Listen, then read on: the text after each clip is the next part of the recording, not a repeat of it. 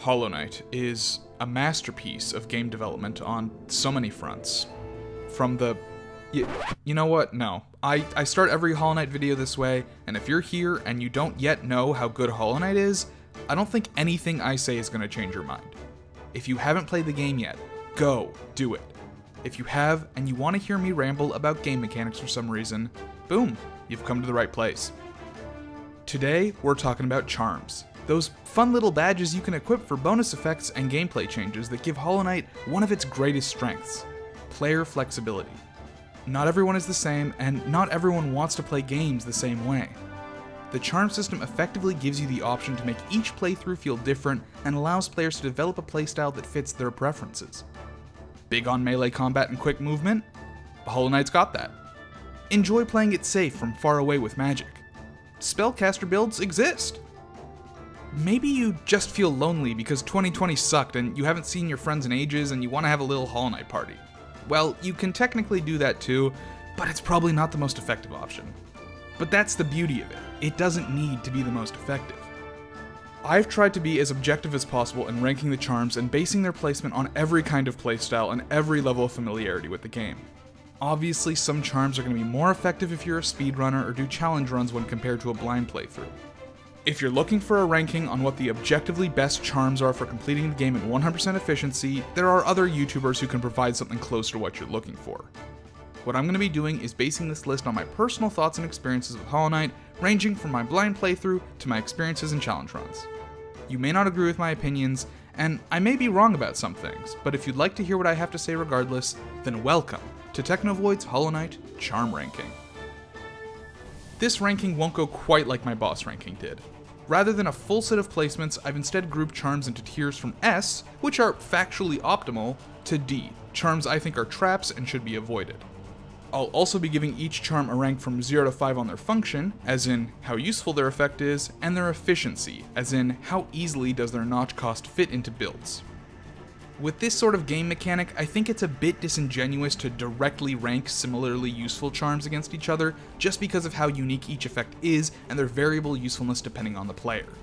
So the order within a specific tier won't be relevant. The first charm I mentioned in this section isn't necessarily better or worse than the last, it more comes down to preference and the values I assign for function and efficiency. Also, Void Heart isn't going to be anywhere on the list because it's not optional and functions less as a charm and more as a direct upgrade for story progression. All that being said, let's finally talk about some charms. To start things off, we're going to discuss the D tier charms. These are charms that I legitimately think should always or almost always be avoided, as their effects are worthless, unwanted, or simply not worth the amount of notches they cost. Dreamshield. Function 2. Efficiency 1. The Dreamshield can be found in a hidden room directly beneath the seer in the resting grounds, and creates a shield that slowly rotates around the knight at the cost of 3 notches. The shield blocks most projectiles and will deal your nails damage to anything it comes in contact with, but needs to regenerate afterwards. When combined with Dream Wielder, the Dreamshield becomes 15% larger and regenerates faster. Here's the thing. There really is no situation in which Dreamshield is the best 3-notch charm for a task. It can't be controlled and doesn't even block all the projectiles in the game, so whether or not it actually does something basically comes down to pure luck and randomness most of the time. Trying to maneuver around and make its rotation useful to you will honestly end up doing more harm than good, as simply avoiding something will be easier than trying to position the shield between you and the damage. And if it does hit an enemy, the damage it does is never worth the downtime needed for a recharge. When focusing, this charm does regenerate faster and becomes slightly more effective at blocking attacks, but even then, it's just a worse and more expensive Baldur Shell. The effect isn't the absolute worst in the game, but for the opportunity cost of 3 notches, the only thing you'll ever use Dreamshield for is a Markoth cosplay. Glowing Womb. Function 2. Efficiency 1. Glowing Womb can be obtained in a hidden room accessible on the way to False Knight's Arena, after obtaining the Crystal Heart and fighting your way through a gauntlet of aspids. For 2 notches, it will consume 8 soul every 4 seconds, if available, to spawn a hatchling, up to a total of 4 at once. These hatchlings will give you some company until you get within range of an enemy, at which point they will kamikaze themselves into the foe and deal 9 damage. If combined with Defender's Crest, the hatchlings will deal 5 less damage on impact but leave behind damaging dung clouds, and if combined with Fury of the Fallen, will increase hatchling damage by 5 when at 1 mask. The extra damage is a nice bonus that can be activated over and over as you jump in and out of combat, getting soul with your nail hits, but is almost never the most efficient use of soul. The inability to turn the soul drain off means that healing or using spells will almost never be an option. Luckily, the soul drain will stop if you have 4 hatchlings out at once, but this will never occur in a combat situation, and even in traversal, your babies will find some excuse to smash their faces into an enemy you weren't even planning on fighting in the first place. Normally, a 2-notch cost wouldn't be too bad for the amount of damage Glowing Womb can potentially offer, but the lack of flexibility in the effect means that you will almost always be locked out of using soul in a more effective way. Grimmchild. Function 1. Efficiency 2. This 2-notch charm is first obtained from Troopmaster Grimm in Dirtmouth after lighting the Nightmare Lantern in the Howling Cliffs, and upgrades several times throughout Grimm's quest, reaching its full form after you defeat Nightmare King Grimm. In its final form, this charm summons the Grimmchild, who will fly near the knight and occasionally shoot a projectile that deals 11 damage to the first enemy it hits.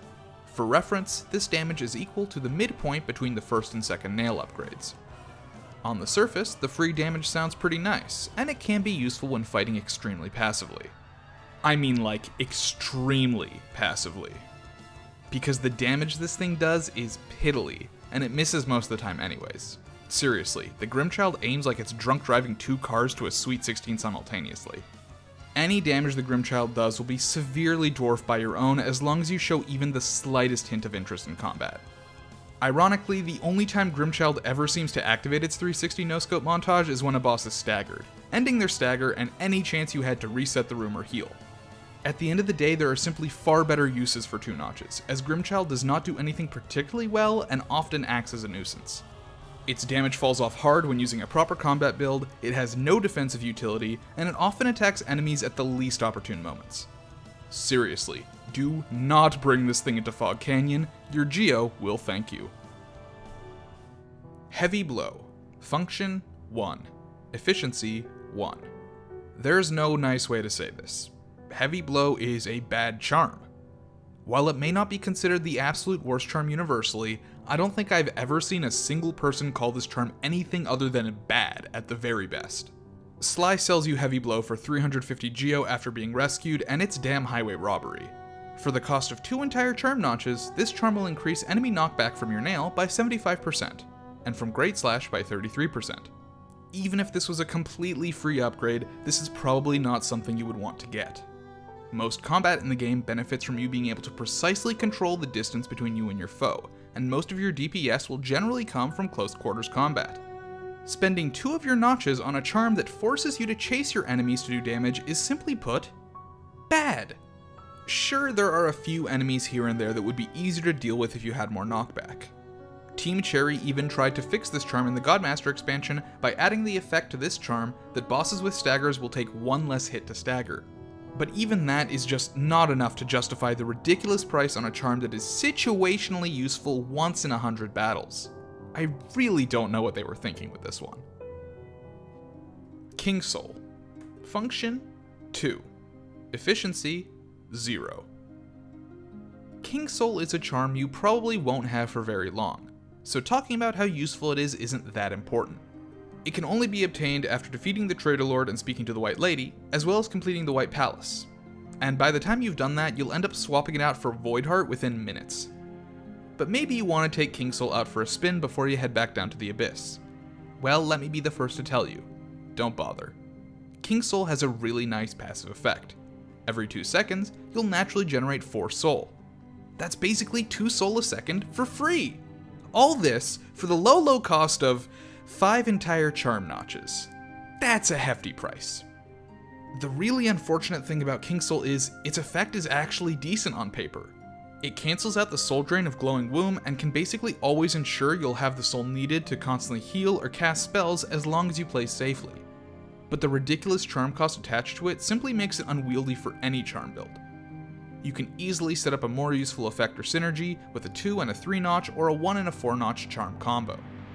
The math just never quite adds up properly for Kingsoul to fit into any good build, which is quite a shame, but it's probably for the best since you'll quickly be replacing it anyways. Spore Shroom. Function, 1. Efficiency, 3. Spore Shroom can be found just past a pit of acid on the west side of the fungal wastes, just by the Moss Chapel and the Deep Nest jumpscare drop. It's a rather unassuming charm by all accounts. For the price of 1 notch, it emits a cloud of spores after a successful focus which lasts for just over 4 seconds, and can do a maximum of up to 27 damage to an enemy within the cloud for the full duration. When used alongside Defender's Crest, its damage is amplified per tick and can do up to 40, and when combined with Deep Focus, increases the cloud's radius by 35%. It also gives your Shape of Oon slug little mushrooms on its back.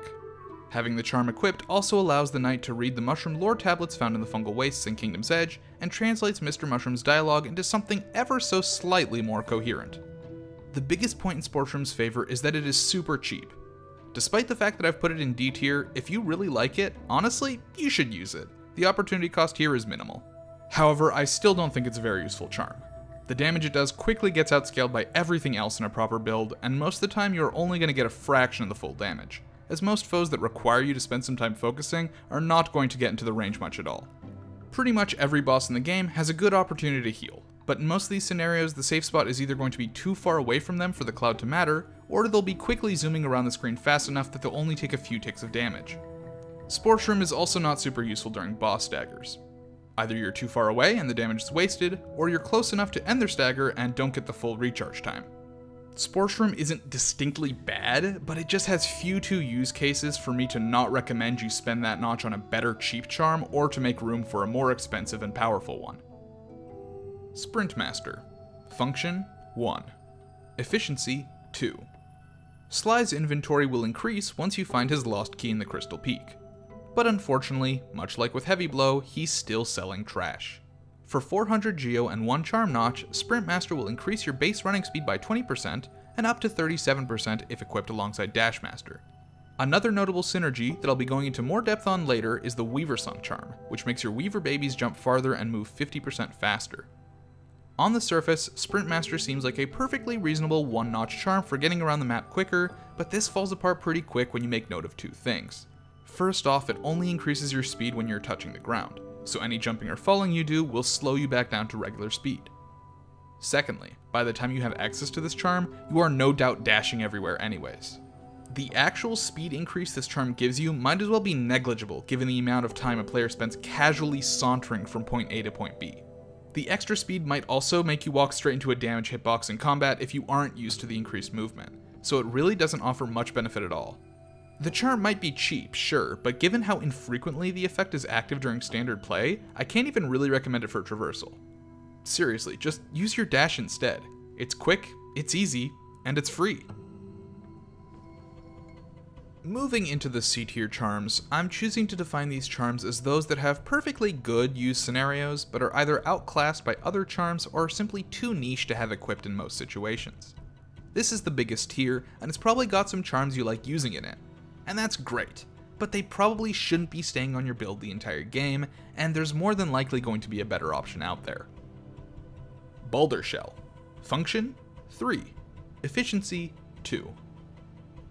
The first charm in this tier can be found in the Howling Cliffs, past a couple of Elder Baldurs. The charm costs 2 notches and creates a little shield around you during your focus. If you get hit out of your focus, you'll lose the soul and won't heal, but you also won't take any damage. It can block up to 4 hits, after which it will break. However, sitting at a bench will fully repair it from any amount of damage that it has taken. Baldur Shell works alongside Thorns of Agony, activating the thorns even when damage isn't taken, as well as Shape of Oon, providing you with the Baldur Shield even when moving around. You also get a cute little shell.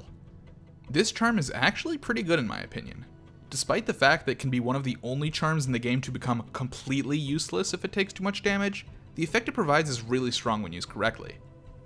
That's the big question though. How do you use it correctly? Trying to heal aggressively with this charm is just frankly a bad idea.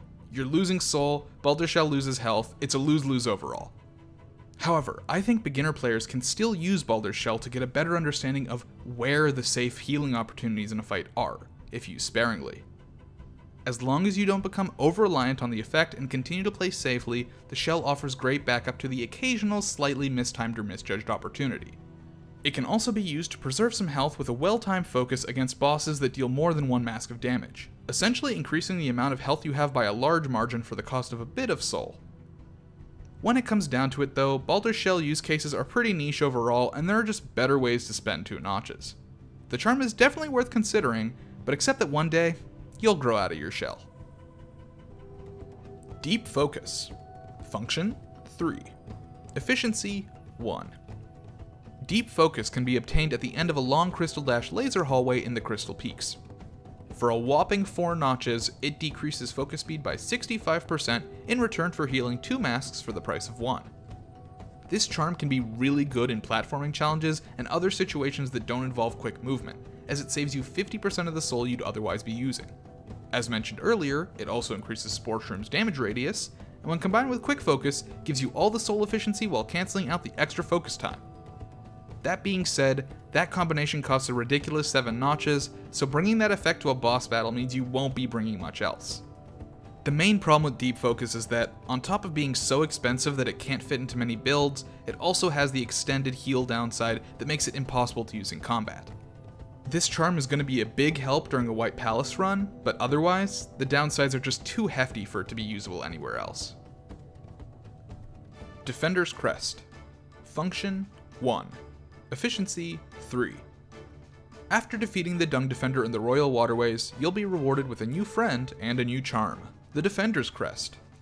Unfortunately, this charm's effect is not particularly useful. For 1 notch, it creates a small aura of ripe smells that surround the knight, dealing 1 damage per tick to anything standing in it. The cloud sticks around for 2.2 seconds and recenters every 0.2 seconds, essentially allowing you to create a small fart trail. Despite the hilarity of it all, the low damage and range of this charm makes it all but worthless as an actual damage option, with the exception of 1 health adds, like the infected balloons. In the Broken Vessel fights, this charm is absolutely amazing, since it completely removes the danger of balloons chasing you since they'll die before reaching your hitbox. That's pretty much where the usefulness ends though. Beyond that, Defender's Crest synergizes with Spore Shroom, increasing the overall damage of the cloud, Flukenest by replacing your flukes with a fat exploding fluke that leaves behind a damaging gas cloud, and Glowing Womb by turning your hatchlings into explodey boys that also leave behind a damage over time cloud. If damage over time is your thing, Defender's Crest is a great, if not particularly effective, low-cost option. However, one of the best effects this charm has is that NPCs will react to your heroic smell, to the point where Leg Eater will give you discounts and Tuck will give you a free rancid egg. Lem, on the other hand, is less of a fan and will refuse to do business with you until you take a shower. Overall, Defender's Crest probably has a D-tier effect, but the low cost makes it easily slottable into a bunch of builds, and it interacts with several other charms in unique ways, which raises its worth in my opinion. It's also very funny, so, you know, bonus points. Love a well-designed fart joke. Fragile and Unbreakable Greed. Function 3. Efficiency 2. The first of the fragile charms, Greed is also undoubtedly the least useful. Sold by Leg Eater in the Fungal Waste for 250 Geo, Fragile Greed will make enemies drop between 20% and 100% more Geo, with each Geo type, 1, 5, and 25, being increased by 20%, rounded up for 2 notches. Like the other fragile charms, Greed will break if the knight dies, and can only be fixed by returning to Leg Eater and paying a repair fee of 150 Geo. While the price of repair is pretty reasonable, you'll often find the biggest annoyance to be the trek back to his room, which is pretty far out of the way. However, if the knight has the Defender's Crest on, Leg Eater's selling and repair costs fall down to 200 and 120 Geo respectively. This charm can certainly be useful in the early portions of the game where Geo isn't super plentiful and you're trying to buy everything the game has to offer, but soon falls off in usefulness. The fragile aspect of this charm can be somewhat annoying, but won't affect Steel Soul runs, where this charm can be legitimately useful as you try and power up quickly. After the Grim Troop has arrived in Dirtmouth, Fragile Greed can be given to Divine, and she'll return it at the cost of 9,000 Geo as Unbreakable Greed, which is slightly less annoying to wear. I feel this charm is somewhat slept on, honestly. The bonus to money making is especially effective alongside Gathering Swarm, and can really speed up the process of powering up in the early and mid game no matter how many times you've played through, despite having zero use in boss fights. This charm's one fatal flaw, of course, is that Geo eventually stops being useful, at which point, the charm stops being useful. Grubberfly's Elegy. Function 3. Efficiency 1. Grubberfly's Elegy is obtained very late into the game, only given to you by the Grubfather after scouring all of Hallownest and freeing all 46 grubs. For 3 notches, it will make your nail shoot a projectile that deals 50% of your nail's damage on hit, sort of like the sword beam from the Zelda series. While this may seem like a pretty sweet deal, this charm comes with a few restrictions that hold it back. First of all, the beam only activates when the knight is at full HP, making this charm a dead 3 slots when not at full health.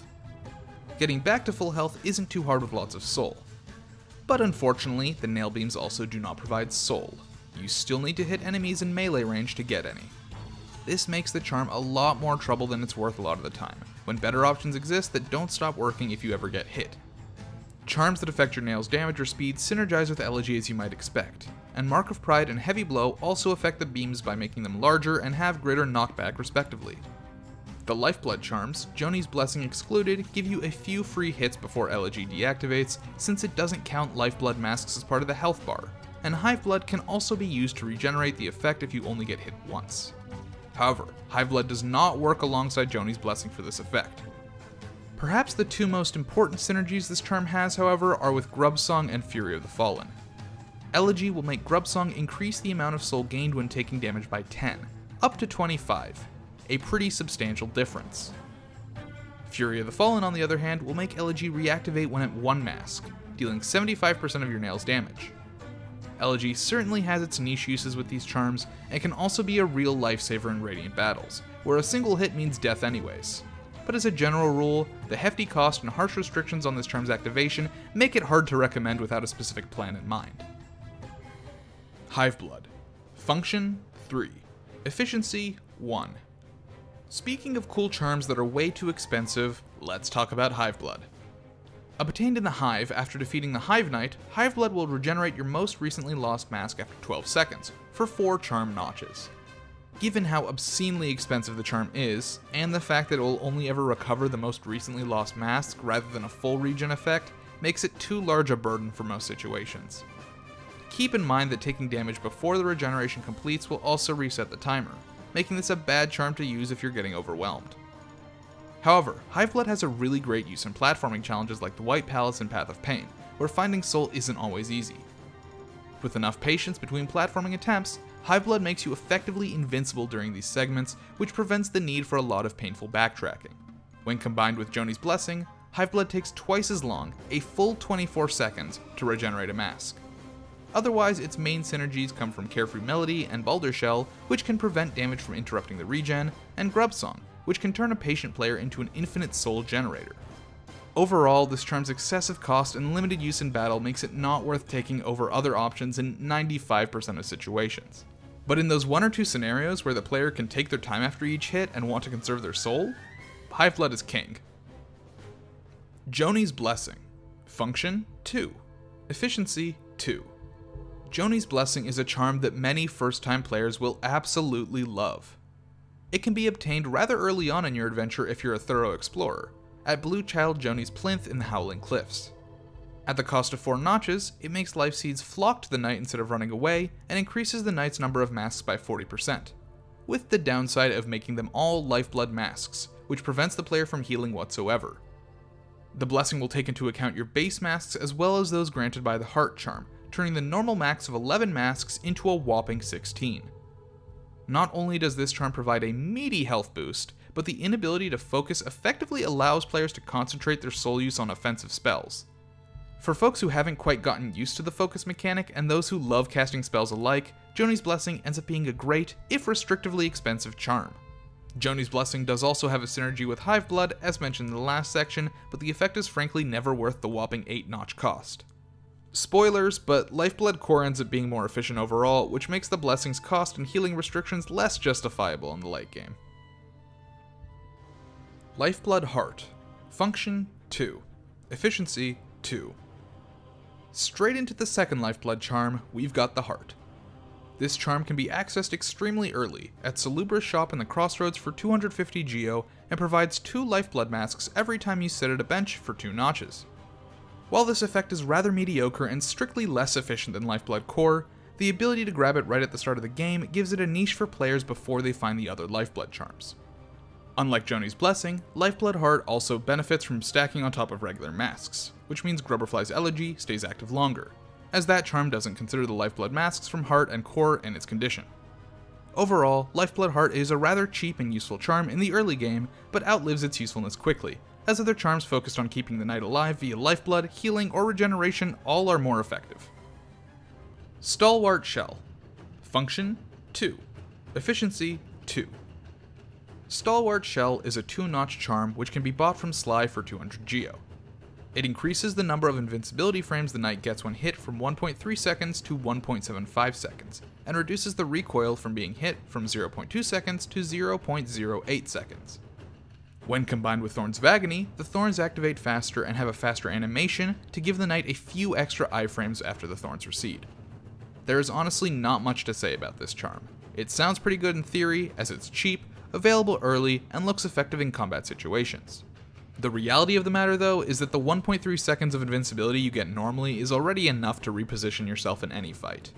The extra 0.45 seconds Stalwart Shell gives is only useful if you're trying to face tank and damage boost through an enemy health bar. This kind of strategy can be effective in some of the game's fights, but more often than not, this won't work in Hollow Knight. The charm isn't entirely useless, but you'll usually want to spend those 2 notches just improving your offense or defensive capabilities instead of on a scuffed damage boost build. Thorns of Agony. Function 1. Efficiency 3.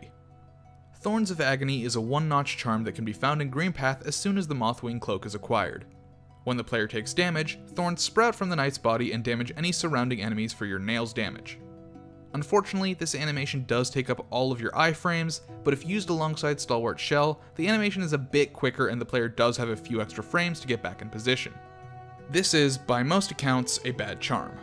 More often than not, the iframes can be used much more effectively to reposition or deal more damage than thorns will, and this charm is arguably never used at a high level of play. However, I don't believe it deserves to be a D tier. Despite its flaws, Thorns is actually a useful charm for new players. It is extremely cheap, fitting into almost any build, and prevents players still unfamiliar with the combat from getting overwhelmed by large groups of enemies. As time goes on, you will start seeing opportunities in combat to use iframes effectively, or just learn to avoid damage entirely, at which point you'll absolutely want to drop this charm. But until then, the extra damage and knockback helps give new players a bit more breathing room after making a mistake, so I'd argue it has its place. Wayward Compass. Function 2. Efficiency 3. I should get this out of the way first. We all know that Wayward Compass is the strongest charm in the game by far, and not having it on at all times is trolling. But that aside, let's talk about its actual use cases. Hollow Knight is a difficult game, and Team Cherry often forgoes accessibility settings in favor of building the experience that matches their vision perfectly. This driving force extends to all aspects of the game, even its map. Unlike many games in the same genre, Hollow Knight doesn't hand anything location related to you on a silver platter. You need to find a map maker to even purchase a map of an area, and buy a quill that lets you actually fill them in. And if you wanted to actually see where you were on that map, well, that'll be 220 geo to a Zelda and a charm notch for the Wayward Compass. Realistically, I think Compass has a very similar role in the game to a charm like Thorns of Agony. It's a training wheel that is very accessible and cheap, but will eventually come off in favor of more useful charms. But that doesn't make it bad by any stretch of the imagination.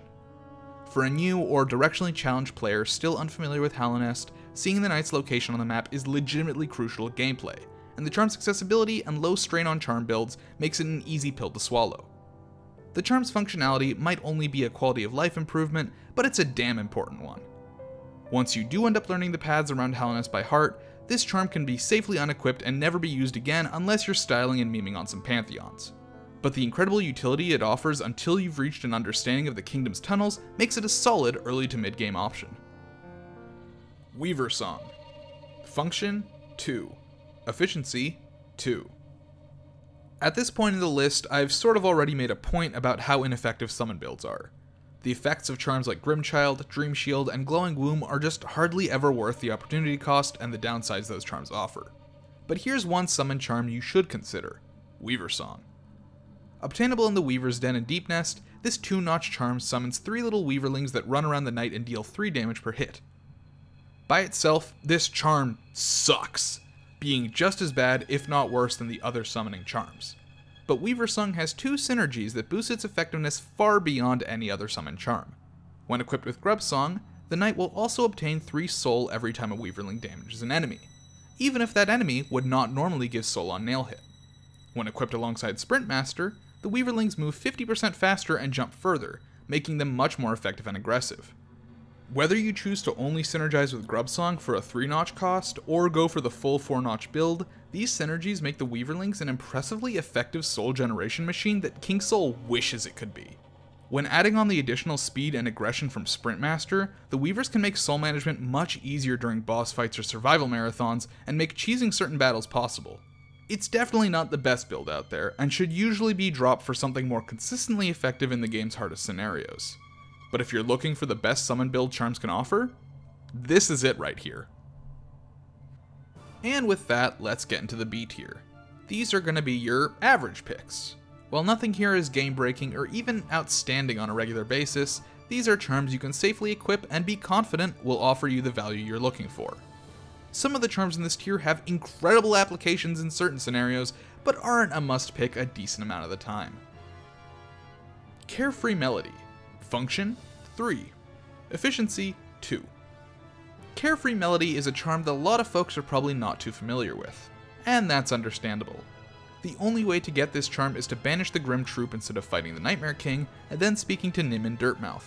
This charm replaces Grimmchild on this route and costs 3 notches instead of 2. However, it is arguably much more useful. Every time the knight takes damage with this charm equipped, they gain a 10% to 20% chance to block the damage of the next hit, starting at 10% after 1 hit and capping at 90% after 7 hits. After blocking damage, the counter goes back down to 0. On average, this charm activates 22.4% of the time, giving you roughly 1 extra hit for every 4 masks, or 2 additional hits on a 9-mask build. But this, my friends, is only the beginning. While 2 extra, albeit random masks for 3 notches sounds like a worse deal than Lifeblood or Unbreakable Heart, this charm offers way more than it might seem. Every time you heal, this charm gains efficiency, since the effect never goes away.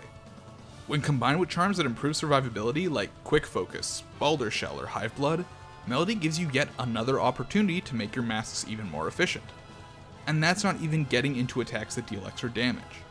If you're fighting a boss that deals 2 masks of damage per hit, or a boss's ascended version, these 3 notches are giving you some amazing bang for your buck on survivability.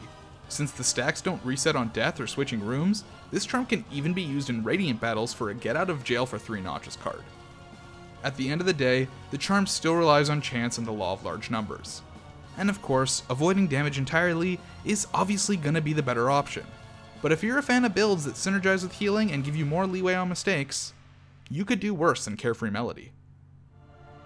Dashmaster. Function, 3. Efficiency, 3. People love to dash, and that's a fact. And Dashmaster, well, it lets you do just that.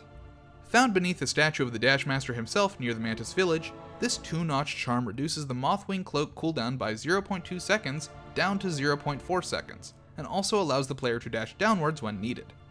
While the second effect isn't extremely useful, it has its place, and Dashmaster's cooldown reduction on Schmovement makes it a favorite of many. The charm's usefulness is admittedly hard to quantify, as extra dashing only tangentially helps with combat, making the charm primarily just used for getting around faster. But it does have some synergies. Combined with Sprintmaster, your basic movement bonus increases to 37% from 20%. Much more importantly is the synergy with Sharp Shadow, which increases damage dealt with the Shade Cloak to 1.5 times your nail's damage. This can be a nice boost in certain fights where Sharp Shadow is already a strong option. Overall, Dashmaster is hard to recommend over objectively more useful combat charms, but it serves its purpose perfectly well at a rather reasonable asking price. And who doesn't love more shmovability? Wielder. Function, 2. Efficiency, 4. Wielder is a 1-notch charm that is given by the Seer as a reward for collecting 500 Essence, and it has 3 separate effects, 2 of which are useful. For starters, it doubles soul gained by using the Dream Nail from 33 to 66, allowing 2 spell casts or focuses from a single use. It also heavily reduces the animation time of the Dream Nail down from 2.4 seconds to 0.9 seconds. Its third effect is that it doubles the chance of getting a free essence when killing an enemy. When combined with Dreamshield, the Dreamshield is 15% larger and regenerates faster. Overall, Dream Wielder is a really good charm, but it's also a really weird charm in terms of the primary audience. First-time players will probably not be using the Dream Nail too much. It can feel clunky and it takes getting used to. However, by the time you've delved into the game enough to really get an appreciation for the mechanic, you're probably late enough in the game that there are better and faster ways to obtain soul. This leaves the charm in a bit of a strange spot, where it's best used in the mid-game, but will often only be used by experienced players. The charm can be very good at managing soul in situations where it might otherwise be hard to get some of the stuff, but takes some dedication to use effectively. Due to this, its ability to be obtained early and slotted onto almost any build is usually going to be abused by veterans coming back to the game for a new playthrough, whether that be a challenge run, steal soul, or something similar. That being said, if you are still new to the game, I encourage trying this one out early and getting a feel for it, as it can be nice against some of the game's bigger roadblocks like the Trial of the Fool. Flukenest. Function 3. Efficiency 2. How much use you're going to get out of Flukenest really depends on what patch you're playing the game on. Flukenest has ranged from being a terrible charm to an amazing one, but is currently in a pretty mediocre spot overall. It is obtained after killing the Flukemarm in the Royal Waterways and replaces Vengeful Spirit with a shotgun blast of 9 flukes, and Shade Soul with 16 flukes. Each fluke deals 4 damage, for 36 total from Vengeful Spirit and 64 from Shade Soul. It currently costs 3 charm notches, but save files created before the Lifeblood update will still have it costing 2. As one might expect, Flukenest is boosted by Shaman Stone, with each fluke being larger and dealing 5 damage for 45 or 80 total, depending on the version of the spell. Flukenest also synergizes with Defender's Crest, shooting out one giant fluke that deals 3 damage and explodes, dealing 1 damage per tick for 23 ticks. Shaman Stone increases the rate of ticks, allowing for 29 total. On the surface, Flukenest may seem pretty good, as it can double the damage of your Fireball spell. However, this is only true when every single fluke hits the enemy, which will only happen at close range, which can feel antithetical to the point of the spell. If you're fighting an enemy with a large hitbox, Flukenest becomes useless, as you are able to hit the enemy with your spell twice, which doubles the damage without costing 3 notches. The current cost is certainly a tough pill to swallow. All that being said though, proper use of Flukenest can melt through health bars in a way little else can, even after the nerfs. Please though, don't use the Defender's Crest version, it's not good, I beg of you. Fury of the Fallen. Function 3. Efficiency 2. Fury of the Fallen can be obtained immediately upon starting your adventure in the King's Pass, and increases all nail damage by 75% when at 1 mask for the price of 2 charm notches, as well as the price of constantly being at death's door. Fury of the Fallen synergizes with Glowing Womb, making hatchlings deal 5 extra damage when at 1 HP, as well as Strength, which stacks the damage buff to 162.5%. Perhaps most notably, Fury has a unique interaction with Grubberfly's Elegy. While one of Elegy's biggest downsides is that it only works at full health, when equipped alongside Fury, it reactivates when at 1 mask to fire projectiles that deal 75% of the nail's damage. Gaining Lifeblood in this state will cancel out Elegy's effect, but not Fury's. Fury is a weird charm to recommend.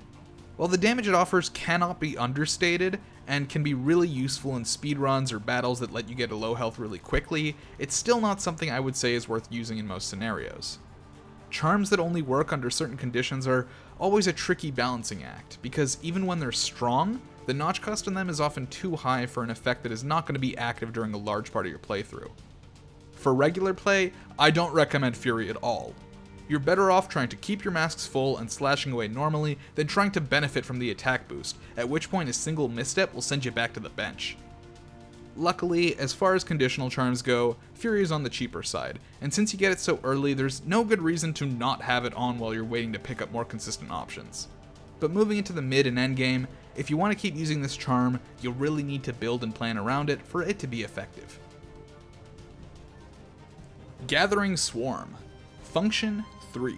Efficiency 4. Gathering Swarm can be bought from Sly for 300 Geo, and automatically collects stray money on the map for 1 charm notch. It's a simple charm, but a very effective one. Swarm fits into the same category as Wayward Compass, as a charm that offers a lot of convenience for a low cost for most of the game, but eventually becomes pointless. However, while Compass realistically becomes entirely pointless for every playthrough after you've learned the map, Swarm stays relevant on every playthrough since you're starting from 0 Geo each time. The effect of the charm might not be the most necessary. If you naturally dash around for Geo anyways, or know the locations of all the Geo deposits, chests, and relics, you aren't really gonna need this charm. But all those pennies that fall into the acid or spikes in the early game can really rack up, and when you're hard pressed for cash at the beginning of every playthrough, it doesn't make sense to not wear this charm. There aren't all that many extremely valuable charms available in the early game, so Swarm acts as an equip and forget quality of life improvement that you'll eventually replace when it's no longer needed, but it makes those early purchases a lot more bearable. Fragile and Unbreakable Heart. Function 3. Efficiency 3. The second of the fragile charms is Heart, a very solid, simple, and useful charm. Purchased from Leg Eater in the Fungal Waste for 350 Geo, or 280 with the Defender's Crest, this charm offers 2 masks for 2 notches. A very solid deal. Of course, as a fragile charm, it will break on death and takes 200 Geo, or 160 with the Crest, for Leg Eater to repair. When given to Divine, she will return Unbreakable Heart to you for the cost of 1200 Geo. There's not really much to say about this charm. What you see is what you get. The main comparisons to make here are against Lifeblood Heart and Carefree Melody. Lifeblood Heart is an objectively worse charm, as Lifeblood masks can't be healed and it costs the same number of notches. Of course, the Lifeblood charms aren't fragile, but this really only affects exploration prior to paying Divine, as Steel Soul runs and the tough dream bosses won't break this charm anyways. Carefree Melody, as mentioned in its section, is a bit tougher of a comparison. While Carefree Melody costs an extra notch, it does offer potentially higher dividends in drawn-out fights.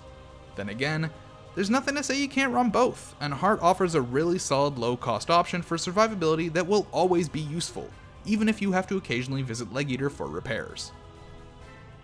Lifeblood Core. Function 2.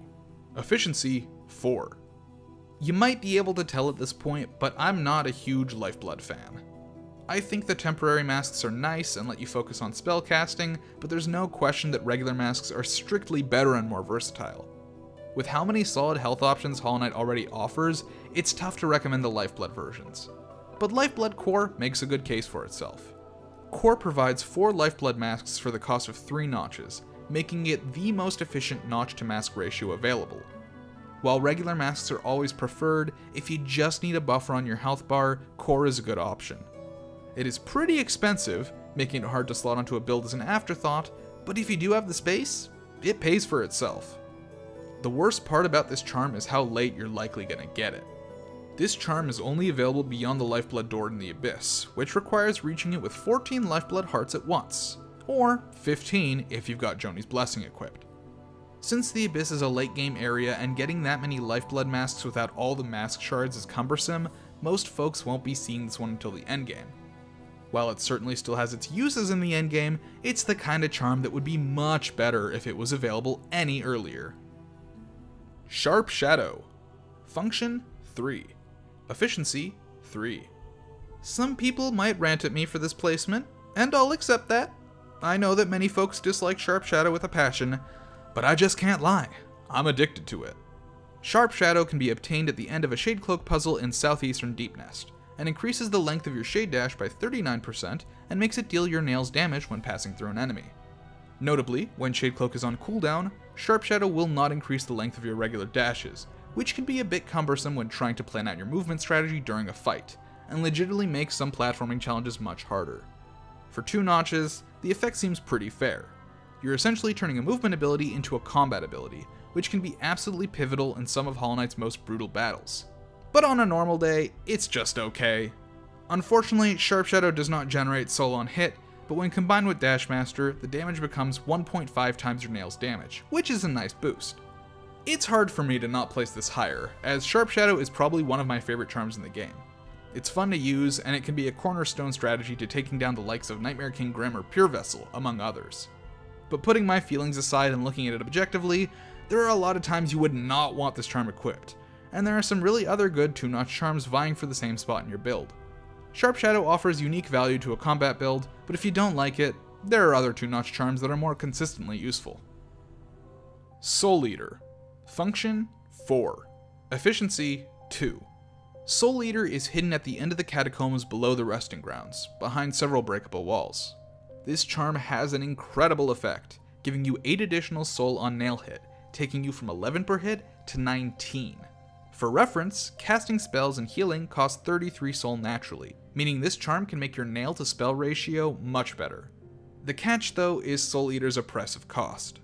At 4 notches, this charm becomes incredibly difficult to fit into any reasonable build without giving up the effect of another option, one which will usually be more helpful. There are certain scenarios in which Soul Eater shines, such as Radiant Battles and Godhome where Overcharming allows you to slot in this incredible effect for a single notch. But otherwise, you're going to be hard pressed to find scenarios in which Soul Eater is going to give you better value than a combination of 1, 2, and 3 notch charms. However, if you can find a place for it where the opportunity cost can be swallowed, you'll be astounded to see how good that much soul per hit can be. Steady Body. Function 3. Efficiency 3. This one, I'm gonna get yelled at in the comments. I already know. Steady Body is a really unique charm in that people either love it or hate it. So by not putting it in the S or D tier, I've now invoked the wrath of both parties. But let me explain. Steady Body is a 1-notch charm that completely removes the knight's knockback when they hit an enemy, and can be purchased for 120 Geo in Salubra's shop in the Crossroads. Hollow Knight's knockback mechanic takes some getting used to, so a lot of folks will see this charm early on for super cheap and equip it, and then they have trouble taking it off when they want the notch for something else. By using this charm, you are preventing yourself from learning one of the game's basic mechanics, and shooting yourself in the foot, as you'll forever have 1 less charm notch until you can get used to playing with knockback again. This is a huge detriment to first playthroughs, and in my opinion why I think this charm is absolutely bottom tier for newer players.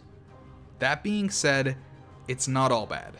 Steady Body does have its use in high level play, and oh boy, what a use it is.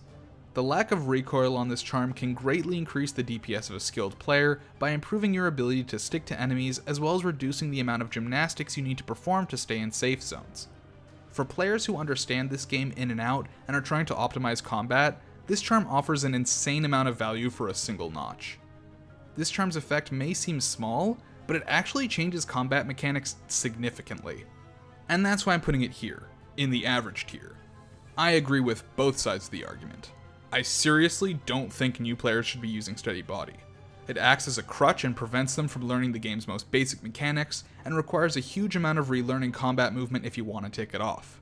But for a player who does know how to confidently approach combat with and without it, this charm can seriously improve performance at the highest tiers of play. And thus, I'm dubbing it situational. I really think it only has an important place on charm builds looking to perfect combat pathing.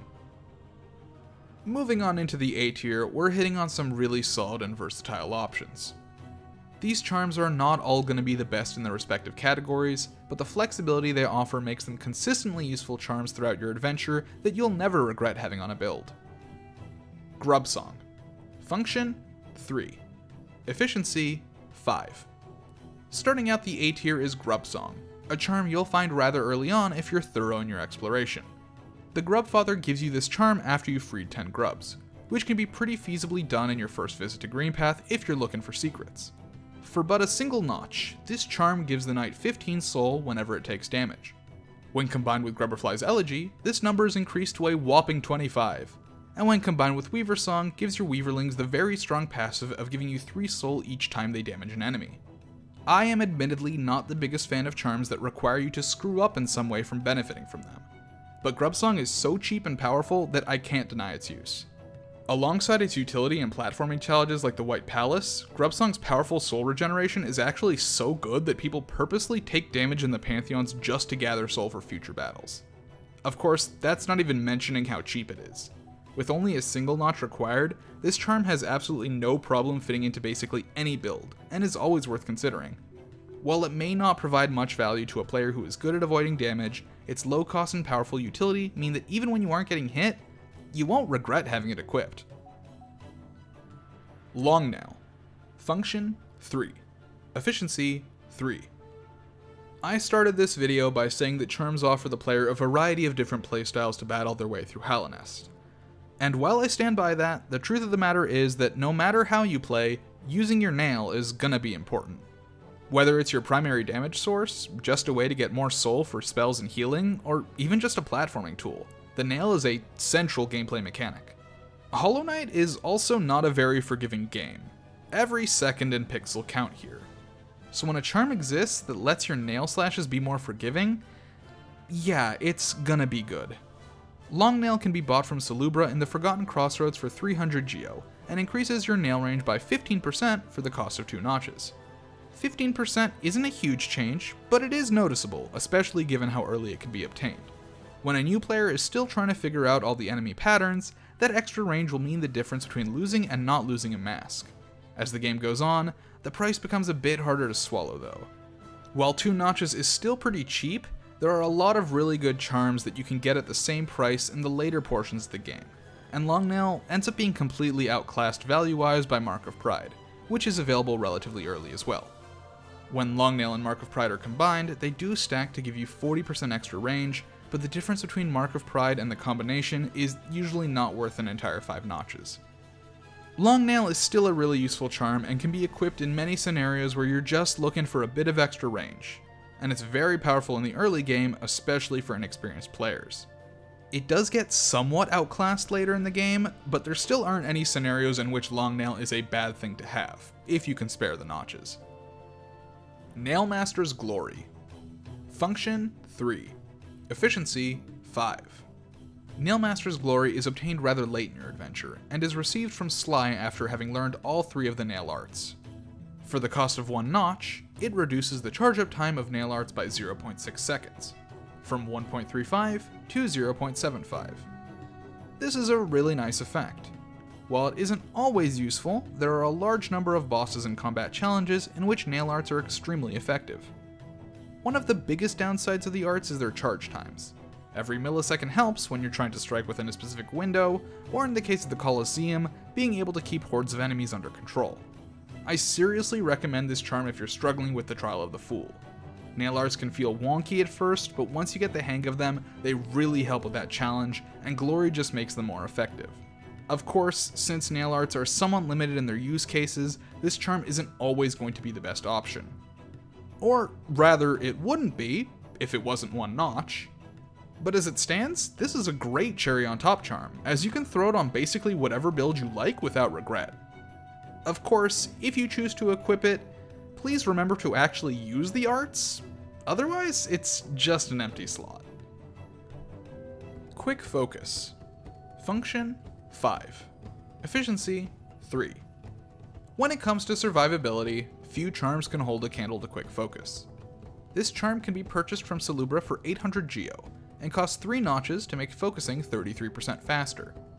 While not as cheap and splashable into sets as the other charms in this category, Quick Focus offers a serious gameplay change that can't be understated. Not only does this charm allow you to double heal in many scenarios where only one would otherwise be possible, but it opens up a huge wealth of healing opportunities that are straight up impossible without it. When it comes to healing charms, Quick Focus is about as good as it gets. Given how expensive it is and how many notches it costs, Quick Focus can be a bit hard to obtain and equip in the early game, but it really starts to shine in the mid game and never stops being good after that. While it is perfectly serviceable on its own, Quick Focus also works wonders when used alongside other charms focused on keeping HP up, like Grubsong, Shape of Oon, Soulcatcher, and Carefree Melody.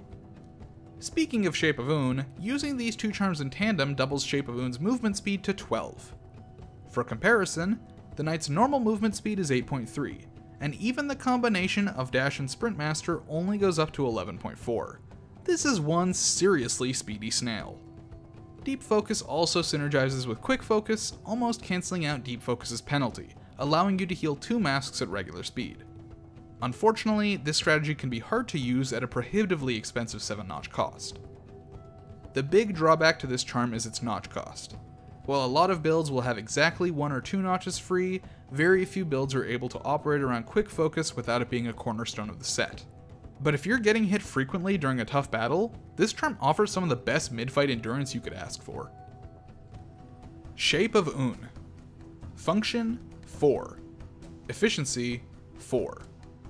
Shape of Oon is the last charm on this list that is primarily used for healing purposes. One potential problem with healing builds is that they do, by definition, only function if you're taking damage.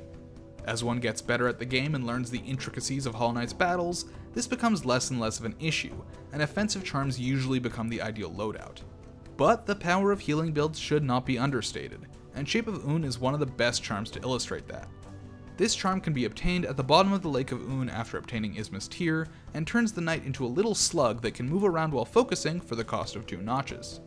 This snail has a much smaller hitbox than the knight, and the ability to move while healing opens up many opportunities in the same way that Quick Focus does. When combined with Quick Focus, Shape of Un moves twice as fast, and wearing Baldur Shell and Spore Shroom gives the Shape of Un a fun visual distinction. It's not literally a charm synergy, but it's cute. One of the charm's biggest benefits, as you've probably come to expect by this point, is that it is only 2 notches and can fit into a good variety of builds. But Shape of Un differentiates itself from many of the other focus charms by giving focus a use besides healing. The knight's smaller hitbox and speed make the slug a viable way to dodge attacks, which is more reliable and lasts longer than something like Baldur Shell, once you get used to it. If you've been playing Hollow Knight for a while, getting started with Shape of Un can be tough. You've ingrained into your muscle memory that trying to heal makes you a sitting duck. But you don't have to be. If you can break the habit of sitting still and start finding those sweet, otherwise unusable moments of hesitation in a boss's rhythm, you'll start lasting much longer, and will hopefully gain an appreciation for this underappreciated gem. Soul Catcher. Function 3. Efficiency 4. I've already talked your ear off about how versatility and low-cost charms are great because they can work on a wide variety of playstyles throughout the game. And that's more true of Soul Catcher than most charms. This charm is available as early as obtaining Vengeful Spirit and defeating the Elder Baldur in the Ancestral Mound. In fact, if you're playing the game blind, it might be the first or second charm you find. But this charm will continue to be useful to you throughout your adventure. For 2 notches, you get 3 additional soul each time you hit an enemy, going from 11 to 14. This is a rather minor change, and pales in comparison to Soul Eater's whopping 8 soul per hit. But while Soul Eater may literally be more notch efficient on paper, in practice a 2-notch charm has much more use than a 4-notch charm. Soul Catcher benefits from its inherent ability to synergize with most of the best charms in the game, while still being able to fit on a build with them. Because, let's face it, who doesn't want more soul? When combined with something like Quick Slash or Steady Body, the difference in soul gain as compared to Soul Eater isn't as relevant, because you'll be generating so much anyways. Combining it with spell upgrades like Shaman Stone and Spell Twister gives you more opportunities to hang back safely while taking down tough customers. Healing charms like Quick Focus and Shape of Un also appreciate every little bit of extra soul they can get their hands on. Getting down to brass tacks, Soul Catcher will likely never be the perfect charm for the job. Its effect on its own is too weak to base a playstyle around. But as a supplemental charm that enhances a build on the cheap, Soul Catcher will always pull its weight. Now we are at the S tier, the best of the best. These charms have solidified themselves at a high level of play as being the most effective tactics available.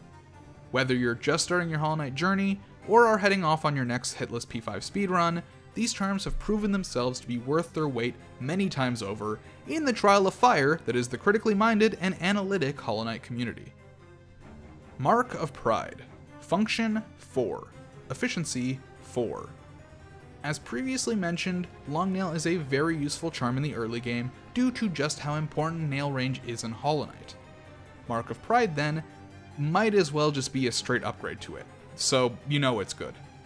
Obtainable in the Mantis Village treasure room after beating the Mantis Lords, Mark of Pride is a 3-notch charm that increases nail range by 25%. It may be 1 notch more expensive than Long Nail, but the effect boost is massive in comparison. While Long Nail may be giving you a couple extra pixels of wiggle room, Mark of Pride's extra range is blatant to see. When combined with Grubberfly's Elegy, it increases the size of your projectiles, and when combined with Long Nail gives you a total range increase to 40%. Whether you're engaging in melee combat, platforming, or just trying to get a little extra soul, Mark of Pride makes basically any action more forgiving. This charm doesn't fit onto every build, but it can be used to great effect no matter what else you're running, making it a solid core of any playstyle. It's a bit on the expensive side, but the price is worth it for a charm that provides its full value every time you hit the attack button. Quick Slash. Function 5. Efficiency 4. Whether Quick Slash is objectively the best charm in the game is up to some debate, but one thing is for certain, it might very well be the fan favorite. This charm is located in the Kingdom's Edge, after passing through the tunnels in the bottom right of the map. For 3 notches, it decreases the slash hitbox duration from 0.35 seconds to 0.28 seconds, and decreases the cooldown between slashes from 0.41 seconds to 0.25 seconds. If you can land every hit at max speed, that's roughly a 65% increase in damage, just slightly worse than Fury of the Fallen 75%, which, in case you forgot, only works at 1 mask. Combine that with the fact that nail builds are very common, especially for folks just playing through the game normally, and the trigger-happy positive feedback loop a faster attack speed provides, it's no wonder why such a large part of the fanbase considers this the best charm. In addition to that, the amount of soul you generate per hit is not based on how much damage you do, but rather how many times you strike, making Quick Slash one of the best soul generation charms in the game as well. This charm really does do everything. It isn't perfect though. On enemies that get knocked back, the increased speed of knockback will prevent you from optimizing your damage without steady body. It also suffers in fights with limited windows of damage opportunities where the burst damage from a nail art or a spell might be more effective. It's also a pretty expensive charm, and while it will be worth it a large portion of the time, there are a few other charms that work better on builds that don't require constant offensive pressure. These are all nitpicks though, and if you're ever thinking that Quick Slash is a good idea for you, odds are that you're correct. If you happen to be playing on a save file that was created before the 1.0.1.1 update, Quick Slash will only cost 2 charm notches. And if that isn't a deal that interests you, I'm not sure what will. Shaman Stone. Function, 5. Efficiency, 4. It's kind of crazy how little value the game seems to give Shaman Stone. Salubra sells this charm in the Forgotten Crossroads for only 220 Geo, making her tonight's biggest loser, because this charm is a goddamn menace. The 3-notch cost may scare new players away, as they'll probably only have 3 or 4 notches total when they find it. But you can't put a price on damage this good. Shaman Stone increases the damage of Vengeful Spirit and Shade Soul by 33%, Desolate Dive by 51%, Descending Dark by 47%, and Howling Wraith / Abyss Shriek by 50%. It also increases the size and hitbox of every spell. Needless to say, if you want to use spells, this is your charm. While Shaman Stone is just as expensive as most of the other top tier charms, it has a leg up on the nail-based charms in that there's very few charms a spell build actually requires, meaning that these 3 notches can act as judge, jury, and executioner, whereas most other types of builds are going to require multiple charms working together for maximum profit. Shaman Stone certainly synergizes alongside soul generation charms and Spell Twister, but even without those, it doesn't lose out on much. This charm's biggest downside is that it does require spell use. For a lot of players, they're just more comfortable using the nail, and if you're a fan of healing, you're gonna lose a good bit of value here. But the speedrunners don't lie. The additional burst you get with this charm becomes an absolute necessity on winning many boss fights before they even begin. If you're still getting used to the game and aren't super comfortable using spells, I recommend giving this stone a shot, as it will really sell how good spells are. And if you're already very familiar with the game, you probably already know why this one's famous. Spell Twister. Function, 4. Efficiency, 5. I know I just talked about how Shaman Stone is the only charm a spell build really needs, and that's true, but there are a lot of people who sleep on Spell Twister. Let me just say this off the bat. While this ranking isn't ordered within tier, I can confidently say that Spell Twister is not as good as Shaman Stone, so if you need to just choose one, drop this. But if you've got the slots, dude, this one's great!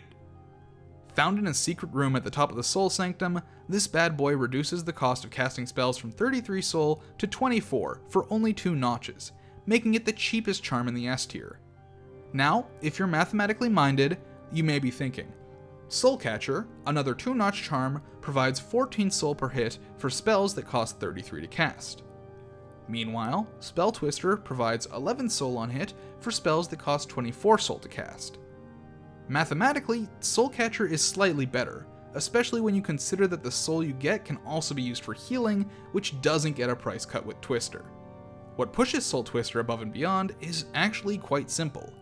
it's the ability to cast 4 spells instead of 3 per gauge. Once you've maxed out on Soul, as you often will, Soul Generation charms lose their effect. But no matter how much Soul you've got, a discount on spells never goes away. If you're starting a fight out with a maxed gauge, the extra cast at the beginning of a fight increases your damage by 33%. And much like Carefree Melody pays for itself in the long term, so does Spell Twister. As the fight goes on longer and you keep getting Soul, the increased uptime of your spells puts a significant dent in HP pools the way other Soul Generation charms just can't.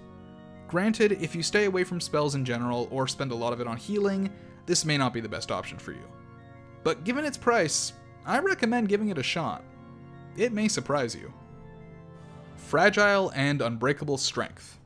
Function, 5. Efficiency, 5. So, how is a 3-notch charm getting a 5 on the efficiency scale? The simple answer is nail damage is the most reliable thing in the game. It doesn't depend on how often you can get in melee range, or how much soul you have, or how fast you can tap a button.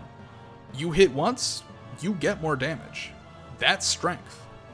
With very few exceptions, hitting things with your nail is one of the most critical pieces of Hollow Knight combat. It's how you deal damage, and how you get the resource for healing and more damage. Fragile Strength is sold by Leg Eater for 600 Geo or 480 with the Defender Crest. If you die, it breaks and will cost 350 or 280 with the Crest to repair at his bench. Divine will turn it into Unbreakable Strength for 1500 Geo, making it the most expensive thing in the game. No matter which version you're using, this charm gives you a flat 50% boost to nail damage. No health thresholds or DPS requirements needed. What you see is what you get. And what you get is a no strings attached damage buff that just keeps getting better each time you upgrade your nail. Saying this charm should be a core part of your build in the late game probably goes without saying, but honestly it's worth it even in the middle of a regular playthrough. The charm is available early, and while Unbreakable Strength is no doubt an endgame charm, Fragile Strength is very much worth the risk of dying with it equipped. Of course, on your first playthrough, many of your biggest challenges will be dream fights, in which these charms don't break anyways. So pretty much regardless of how you play, these are 3 notches that you should basically always have reserved. And with that, we're done. Every charm in Hollow Knight ranked. Will Silksong come out at some point? Hopefully. Will there be more rankings on tools and whatnot? No doubt. Will they take forever for me to make? Better believe it. All jokes aside, this list may not match exactly with what you have in mind, but bar a couple of opinionated placements, I think this is a pretty unbiased and objective look at which charms are best. Of course, as always, I'd love to hear your thoughts down below, and I greatly appreciate it if you like, and subscribe, and all that fun stuff. Also, I just wanted to say, I know a huge portion of my sub base is here for primarily Hollow Knight content, which is something I don't deliver as often as I'd like. To you, I do want to apologize for how long the wait is between these. Hollow Knight is my favorite game, and I feel the need to tackle each topic I cover in regards to the game as thoroughly and as best as I can. Given how little time I have for content creation in general, a lot of the time that means I simply don't have the bandwidth to give these grander videos the attention they need to get through the pipeline. But I promise, there is more to come, and I will do my best to make your sub worth your while. Even though I am unable to release these videos as often as other creators, I promise you that I put my all into each and every one of them. If you like what you see, then rest assured, I always strive to be consistent with video quality. Either way, thank you so much for supporting me, and I hope to see you on the next one, whenever that may be. Goodbye.